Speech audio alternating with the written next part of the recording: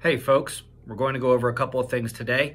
The next cycle uptick, we're going to go over the story from this morning's news talking about how bad the sun can actually get, and some stuff on the back end as well. So let's start with this. If you've been watching for a while, you know that there have been plenty of peer-reviewed studies, we've gone over those, about a 5.9-month solar activity cycle where within the 11-year sunspot cycle of up and down, sunspot maximum and sunspot minimum, every 5.9 months there's a peak in activity. And there's a smaller peak on about the 3-month half cycle of that 5.9-month cycle, which basically might as well be 6 months.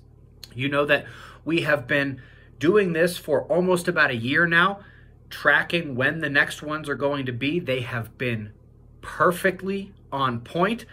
Here we are in May. We have had a little bit of a solar uptick in terms of sunspot production. This is the 3-month half cycle. And so let's look about 3 months ahead, and we're beginning of August to late August for the full 5.9-month cycle uptick. That is when we should be expecting even higher solar activity. So end of the summer should bring some fireworks on our star.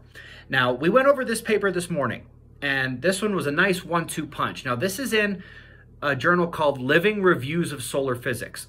This paper was originally published in 2008, but this living review means it's like an alive paper. Once it is peer-reviewed, the author can go in and make updates, and it just goes through another minor review. And Usoskin has been updating this one every couple of years for 15 years now. And it's absolutely fantastic. We showed this, the long-term sunspot activity cycle. This is critical for the climate change aspect of everything. Not only is the sunspot grand maximum that we had in the 1900s arguably the strongest solar activity of the entire Holocene, this entire interglacial, definitely the last 9,000 years.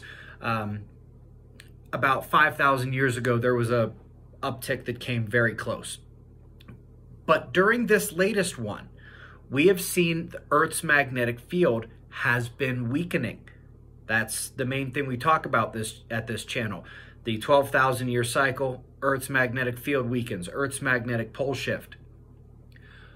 Less protection from energy from space, combined with the greatest solar activity of potentially the last 9, 10, 12,000 years, is an enormous player in the climate changes that we are seeing in the world today.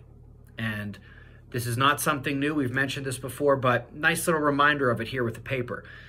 Perhaps the more interesting part of this paper, though, was the GLE chart. Now, GLE simply just means ground level enhancement. That's when we get a solar storm from a solar flare that is so powerful, it enhances at ground level the space-borne radiation and cascading breakout particles from that space weather event.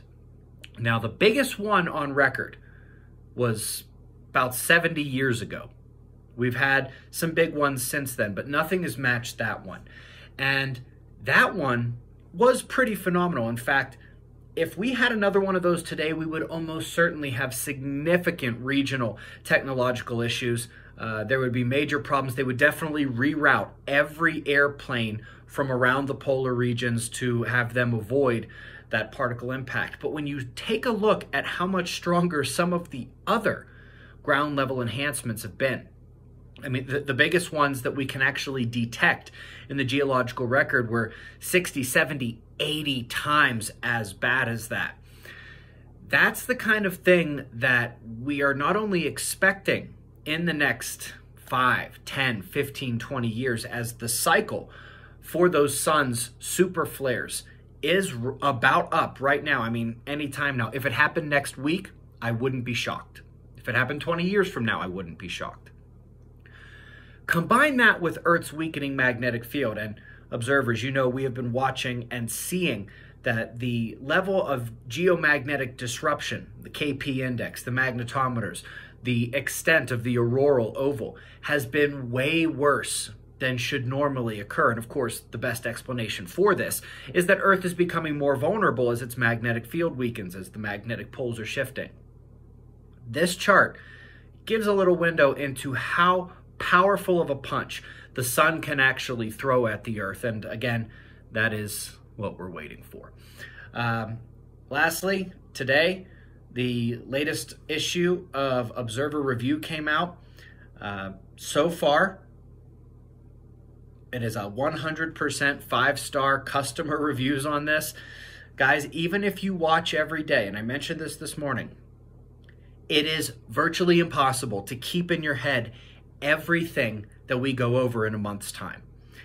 These reviews take all the most important information, pack it into a concisely and clearly summarized e-magazine format.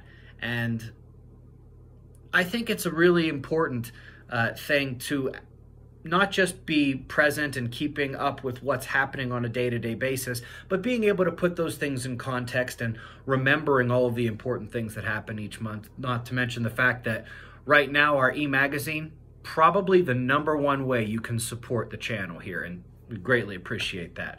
Also have in addition to a link to the e-magazine below, you also have a link to where you can get shirts like this.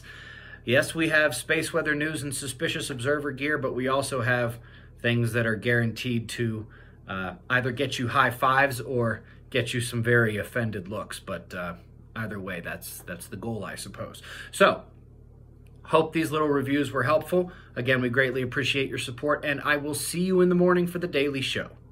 Be safe, everyone.